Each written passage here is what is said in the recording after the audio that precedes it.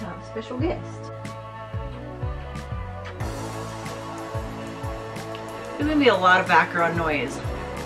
I have a kitten. What's up, guys? So I did a Q&A last year. I figured I would do another one just because I've been kind of away from YouTube. So let's get it going with another Q&A. I wrote down the previous Q&As that I had just to make sure that I don't, repeat myself. Because there were a lot of questions asked that I had already answered in my previous video. Ma'am, please. So, question number 1. Well, I get this a lot. How tall am I? How old am I? And I don't get this one a lot, but I got asked, what is my zodiac sign? What did you just eat? I'm a Leo. I'm 5'4" and I am 25 years old. Another one was if I played any sports in school. So this one's kind of funny. My school had wrestling, so they had this thing that was called wrestlerettes. And you don't actually wrestle, but you are more so like you keep scores. So you keep scores of like the takedowns and all of that. I was really big into, like MMA, since that's kind of my fitness background. So I loved it. I just wanted to always be around it. What else? I did track. Definitely was a sprinter. So I would do like the 100-meter dash. I liked doing volleyball. I did it a lot in middle school. When I got to high school, I was going to try out. All these girls were so tall. Okay, I'm 5'4", which I feel like is average, but like, I guess when you're playing sports, which require you to get up there, they want some tall people. So I didn't even try out because I was like, these girls, I'm gonna let you do it, and I'm gonna just stay over here. This isn't a sport, but I actually did cosmetology school during my last 2 years of high school, so I did that at the same time. The next one was goals in fitness and in life, and do they correlate with each other? And when I was answering this in my head, I kind of unintentionally looped it in with another question on here: is your greatest life lesson learned on your fitness journey? So basically, I'd say like my goals and in fitness and in life is to keep learning and expanding. Like I always have an open mind, so I'm not, just stuck on one thing because it's what I always did. I always like to expand my knowledge and learn, like current science and all of that. Because it's always ever changing and your body's always ever changing too. So all the same, like the shit that you did, like when you're first starting, obviously is completely different to where you are when you're like either middle or, further along in it. So you're always changing. You add muscle, your body's changing. You lose fat, your body's changing. So there's so much to learn and continue to learn in that area. In the past, I had some struggles that I was dealing with mentally. It ultimately led me to lose my passion and really my overall interest and want in even going to the gym.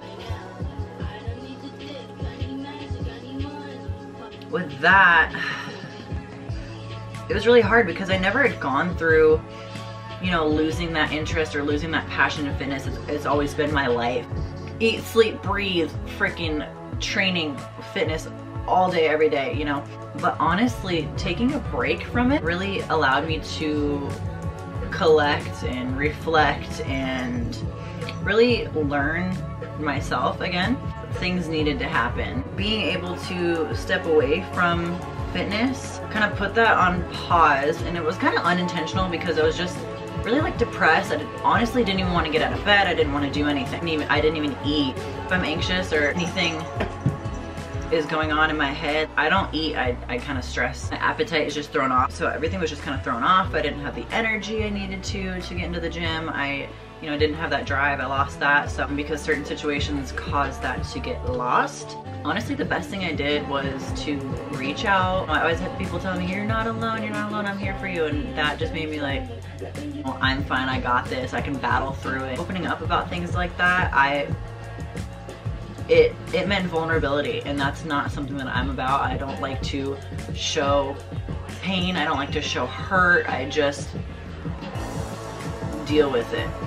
So the life lesson on that is to open up to the people that you know, hold closest to you and they feel the same about you. I feel like I had so much of myself was given, and sometimes that's it. Honestly, like, I haven't been more in tune with who I am. I just finally found myself completely and wholly, and I just look at that falling out as a complete blessing. My goal is to just continue to be at this mental state that I'm at, and I have such a good grasp on that right now. So that's that. How do you determine what you eat in a day?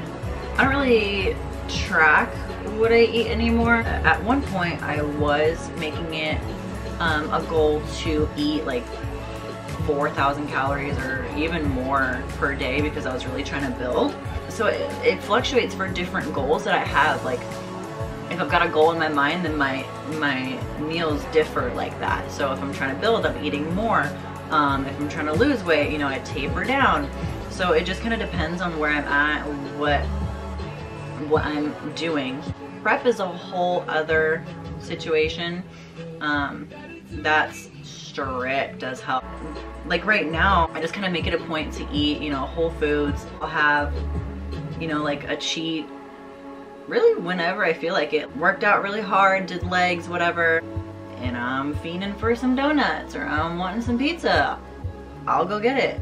My go-to like fast food so bad. Taco Bell, McDonald's.